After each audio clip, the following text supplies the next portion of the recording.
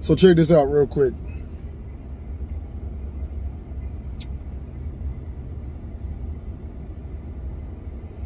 Now here's the problem. For the longest time, people argue, oh, it's just entertainment. Oh, it's just a movie. Oh, it's just art.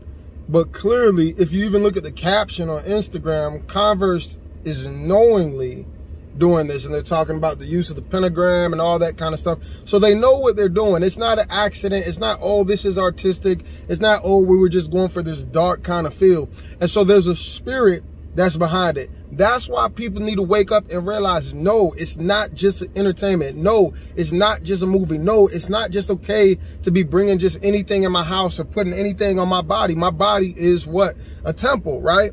And so I can't just let anything in. I can't just listen to any type of music. I can't just watch anything. I can't just, you know, have any kind of stuff in my house because there's spirits behind it. That's just the bottom line that you got to realize. There's a demonic spirit that influenced them to go in that direction. It's no different than in the Old Testament when they were building idols and things like that to these false gods. Demonic spirits influencing. And so in today's day and age, yes, people, through the music, through entertainment, it's almost like we're doing the same thing, except we're not building with statues. People are allowing this stuff to be built up in their heart, built up in their mind, built up in their home, built up in their spirit. Because realize, just like with preaching, right? When you go to church, you open yourself up and to get a download from whatever, you know, the man of God, woman of God is preaching. When you go to the movies, you open yourself up and that movie's coming in. When you listen to music, you open your ear gates and music is coming in. So this is not something to just think, oh, it's no big deal. I'm gonna let my kids still wear Converse. As believers, I don't see how you can still rock it. And here's how you know it's an issue, right? If you can't let go of it. If you see what they're doing and you say, you know, I'm still gonna rock the Converse, it might be an idol to you. A lot of times people make excuses and it's you know, it's like I can't let it go. You know it's an issue.